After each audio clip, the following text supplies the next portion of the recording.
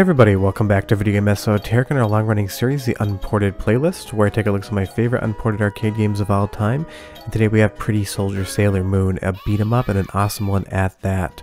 Before we get too far involved though, do me a huge favor, go down below, hit like and subscribe, and that notification bell definitely helps us out. If you feel so inclined and want to support the channel, we got a Patreon link down below as well. But getting right into the gameplay, this is an awesome beat 'em up, and I absolutely love the graphical stylings, including these special moves where you get a full screen sprite animated attack. Now I will say right off the top, what do I know about Pretty Soldier Sailor Moon? Absolutely nothing. I know it exists, and I know I like this game, but if you're looking for a history lesson on the series in and of itself, this is not the video for you. We're just looking at it from an arcade perspective. And it's a very interesting story in this game as well, because it was developed by a company called Gazelle, which was a company formed after Toaplan went bankrupt. Another company that formed from that company is Cave, the maker of bullet hell shmups. I'm sure you've seen them on this channel more than once and heard of them a lot of times. And this runs on the Cave 68K hardware as well. Right off the top, if you played one beat 'em up, you know the mechanics right off the top, but I will say this is an absolutely outstanding beat 'em up with a lot of good mechanics and some absolutely amazing artwork. Those special attacks are just spectacular. They fill the whole screen and look really good. Now there are two different versions of this game released a month apart, an A revision and a B revision that has some bug fixes. But the story is that this game is technically not finished. The ROM has content that's not in the game, including a lot more ending than you get, but what is here, if it's not finished, you would be hard pressed to tell. And for the first time on an Unported Playlist, apparently there might be a Korean-only PC release of this game. If you listen to the internet, there's rumors it came out. I could not find a single photograph or reference to it actually happening, so if you know that it does exist, leave me a comment down below, because maybe technically this did get a home port only in South Korea. I'm sure it didn't get a port in North Korea. We know which Korea they're talking about there. But right off the top again, the mechanics in this game are just so good. The attacks have such great hits, and the screen is just absolutely filled with enemies all the time. You're going to be fighting 6, 8, 10 people at once, and you'll see that sometimes this crystal pops out. You have different powered special attacks depending on how many crystals you have, and you'll see here these two ravens come down at the end as well. It's just like Golden Axe, the more magical potions you have, the better attack you get. Same in Pretty Soldier Sailor Moon. What I really love about this game is the graphical stylings. All of the sprites, all of the environments, everything is so well animated and presented. This just looks gorgeous in motion, and I enjoy it even if I don't know anything about the franchise it is based on. But that's the great thing about playing arcade games. Sometimes you don't need to know what the property is, so long as you know what a good game is, and Pretty Soldier Sailor Moon definitely is in that good game category. And you will see here some dude in a cape and a top hat throws these roses down.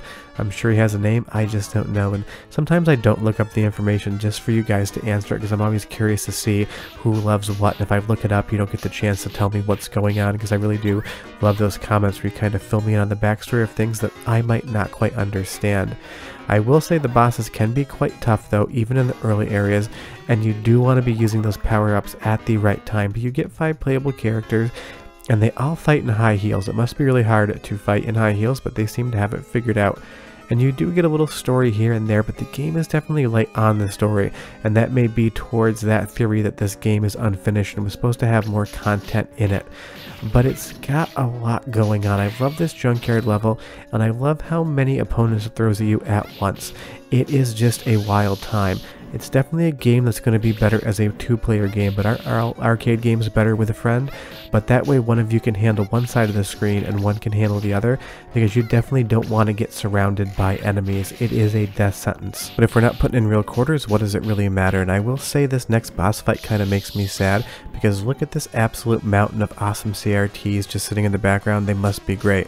You know what else is great? The soundtrack for this game. So go ahead and listen for like 45 seconds and I'll be right back.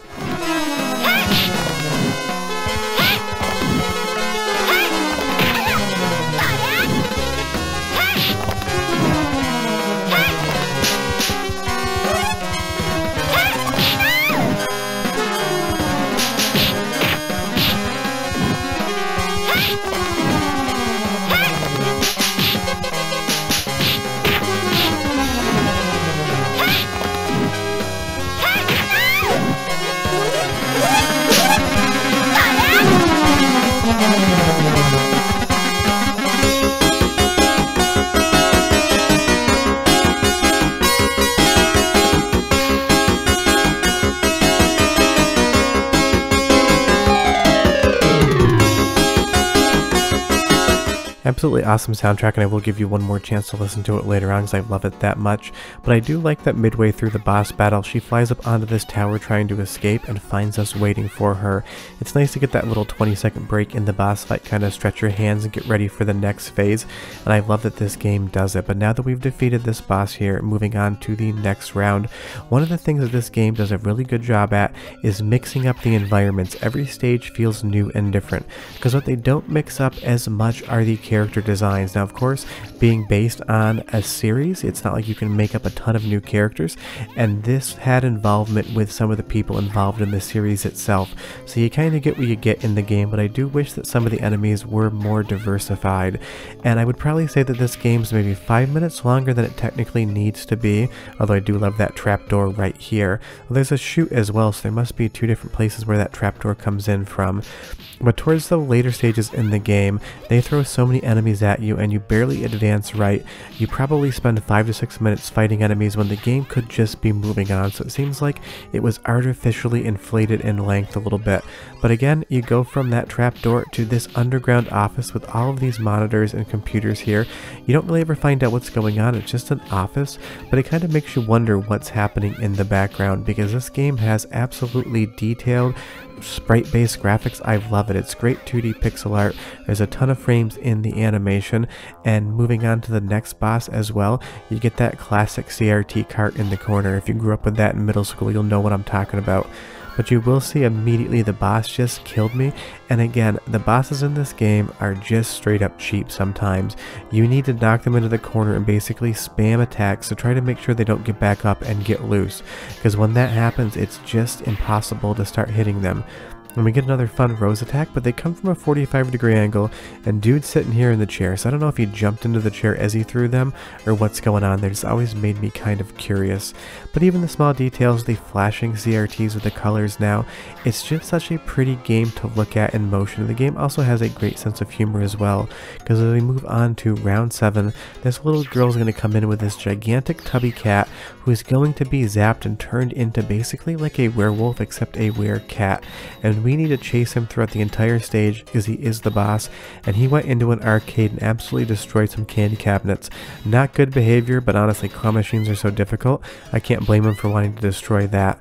But I told you I'd give you one more taste of the soundtrack, so go ahead and listen for 30 more seconds and I'll come back and talk more about the history of this game. But enjoy!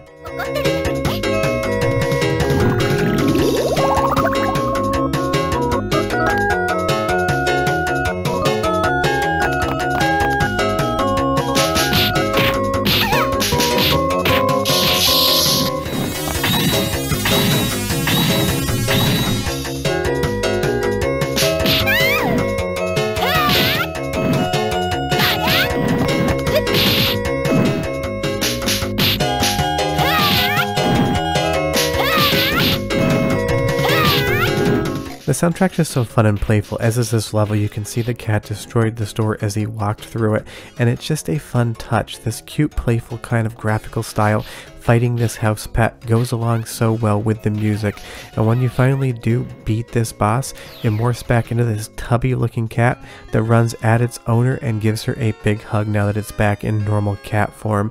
The game just has a great sense of humor. It's always going to make you happy to play it.